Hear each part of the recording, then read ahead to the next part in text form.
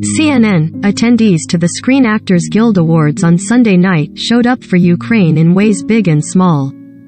Following the recent invasion of the country by Russian troops, some of those at the event, including Tyler Perry, wore blue and yellow ribbons to represent the colors of the Ukraine flag. "There's so much going on in the world and my heart really goes out to Ukraine," nominee Lady Gaga told Laverne Cox during a conversation for E! On the Red.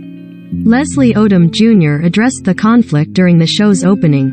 "While tonight is a celebration, we are all at the same time holding a place in our hearts for the people of Ukraine and sending our thoughts, prayers, and hopes for impending peace," he said. While accepting the award for ensemble in a drama series for Succession, star Brian Cox called the invasion truly awful and praised Ukrainian President Volodymyr Zelensky, who he noted as a former comic performer. Cox also expressed concern for Russian actors, writers and critics. "They are told under pain of high treason that they cannot say a word about Ukraine, and I think that is pretty awful," said Cox, who asked the audience to stand in a show of support for their fellow creative community.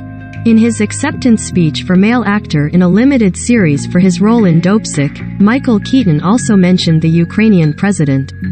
"We have a fellow actor in Zelensky who deserves some credit tonight for fighting the fight," Keaton said.